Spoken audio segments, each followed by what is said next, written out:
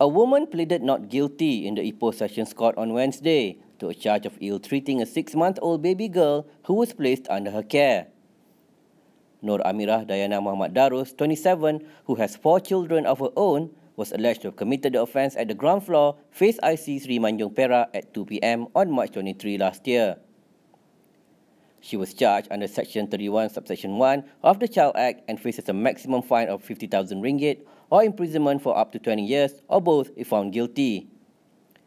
Judge Azman Abu Hassan allowed her bail of 5,000 ringgit with one surety and set May 17 for mention.